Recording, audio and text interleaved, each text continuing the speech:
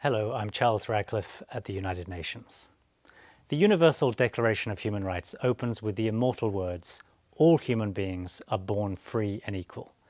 And yet around the world, lesbian, gay, bisexual, transgender and intersex people are harassed, attacked, imprisoned and treated in a discriminatory manner. For many, the promise of the Universal Declaration rings hollow. They feel anything but free and equal. In 2010, UN Secretary-General Ban Ki-moon and High Commissioner for Human Rights Navi Pillay launched a global appeal for the decriminalization of homosexuality and for further measures to end homophobic violence and discrimination. Since then, we've seen the adoption of the first ever UN resolution on the issue, the first official UN report, and the first formal intergovernmental debate. After a long period of denial, a dialogue among states is at last unfolding at the United Nations. A lid has been lifted.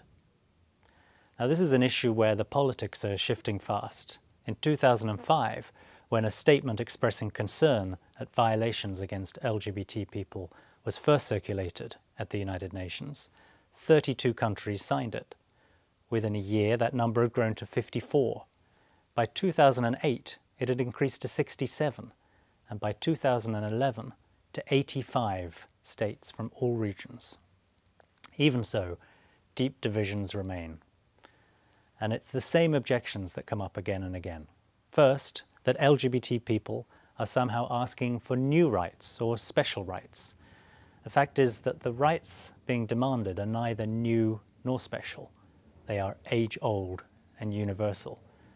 They're exactly the same rights that we're all entitled to. Among them, the right to life, to personal security, privacy, health, education, to freedom from discrimination, and freedom of expression, association and assembly. So no new rights needed, just proper enforcement of existing ones. Second, some say that because human rights treaties don't explicitly mention homophobic discrimination, that states have no legal obligation to tackle it. But international law requires states to protect the rights of everyone, without distinction. There's no fine print, no hidden exemption clause in any of our international human rights treaties that would permit a state to guarantee full rights to some, but withhold them from others, purely on the basis of their sexual orientation or their gender identity. Third, there is the view that sexual orientation and gender identity are somehow Western concepts that are being unfairly imposed on unwilling nations. But sexual orientation and gender identity are no more Western than racial identity or disability or age are Western. We all have a sexual orientation and a gender identity, whether we talk about it or not. It's part of our makeup as human beings. In fact, if anything can be traced to the West, it's the existence of many criminal laws that are used to prosecute and punish people on the basis of their sexual orientation and gender identity. These laws, that are still in place in some 76 countries, were in most cases imposed in the 19th century by the colonial powers of the day.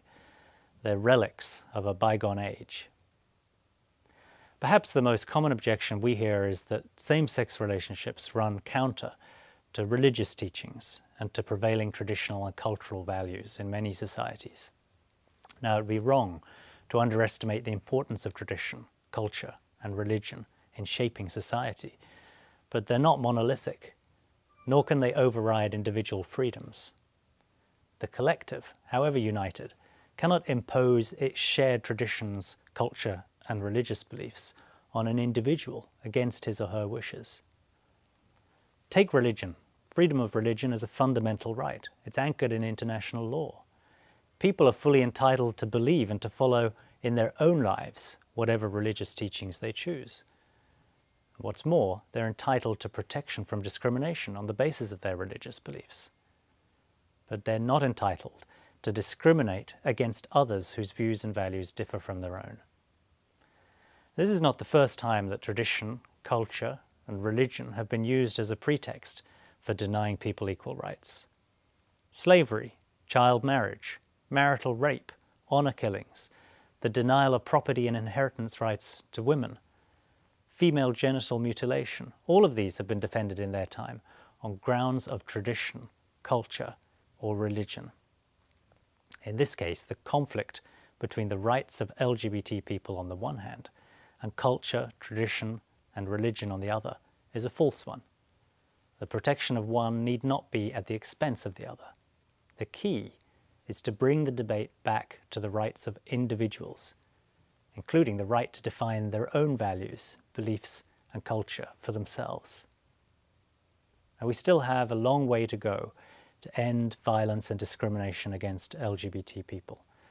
The debate here at the United Nations is just starting. To be meaningful, it must be informed by the facts, and that requires violations to be systematically monitored, documented, and reported. The same level of scrutiny should apply to these violations as to all others. This is a great human rights cause, on a par with earlier struggles to eliminate other kinds of prejudice and discrimination.